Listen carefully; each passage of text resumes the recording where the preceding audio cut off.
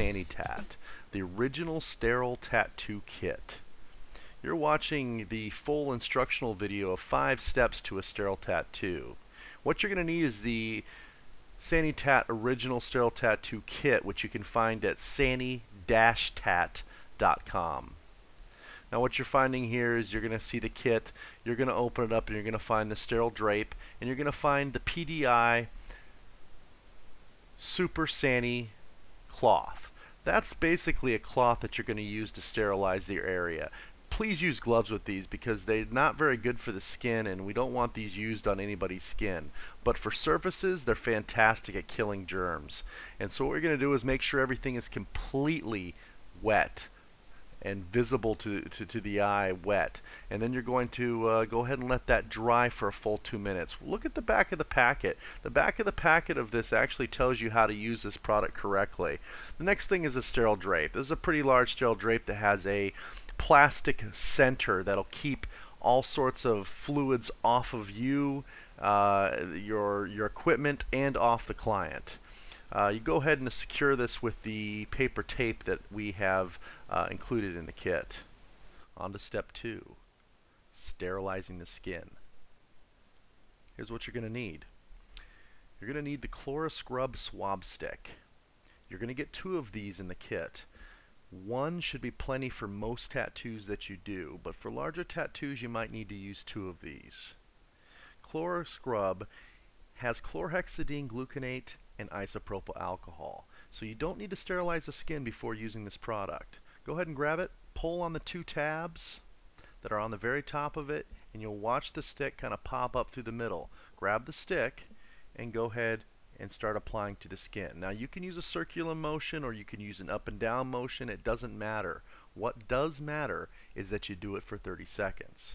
Here's why. As a nurse in the hospital, before we do any puncture of the skin, we use this, and it continues to fight bacteria for 48 hours in the skin.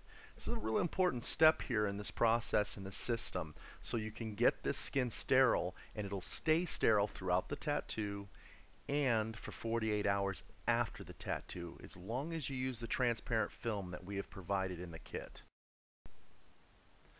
Okay, this step really isn't a step, and it's basically you need to prep the skin any way that you normally would when you put the transfer on.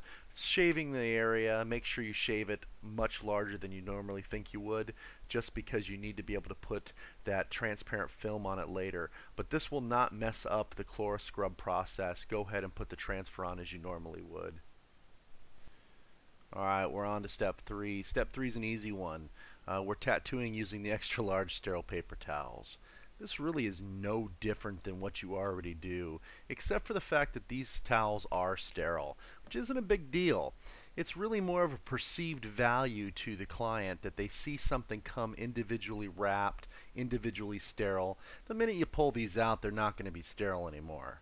Now you're going to get 2 of these per pack, and you're going to get 2 packs. These are huge, but they can be cut down. They can actually be ripped in half, quarters, eighths, however you want, and then they can be put aside on your tray, and you can decide, you know, how you want to do this. It really is no different than the way that you currently do things. Now, you're probably going to think these are awfully thin feeling, and they don't seem like they're as absorbent as the paper towels you currently use, but that's simply not the truth. Give these a try. I think you're really going to like them. I believe the absorbency, and the tattoo artists that have used these also agree with me. Watch here as he's packing this ink, and when he goes to wipe this, you're going to see that all the ink comes right up. The real benefit to this is how it feels when you rub on the skin. The client's going to love this.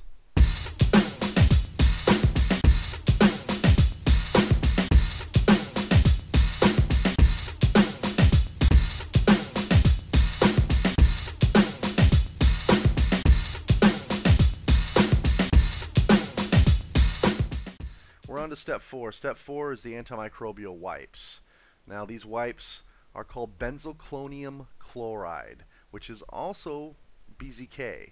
BZK is much easier to say, and you're going to get about 15 of these in a kit 5 of which is for the tattoo artist to use during tattooing, 10 of which will go home with the client so they can keep their tattoo clean throughout the healing process.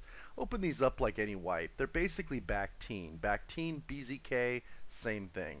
What you're going to do is you're going to use these anytime the client goes out to smoke, goes to the bathroom, talks on the phone.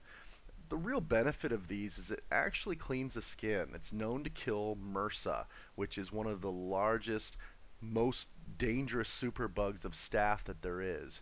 So these are great, and you know, they don't sting and they don't smell. Video number 5. Transparent film dressing. So here's what we're going to do. We're going to talk a little bit about it, and the alcohol is important, and I'll talk about that a little bit later, and we don't provide that. Transparent film dressing is also called a non-occlusive dressing. A non-occlusive dressing is something that breathes. It lets your skin breathe, but it will repel water, and it'll keep moisture in. So what's very important about this is that you keep that skin below this absolutely dry. That's where the alcohol kind of comes in. You're going to need to take the alcohol, go around the tattoo, and make sure that that area is free of hair, oils, anything that might cause this not to stick.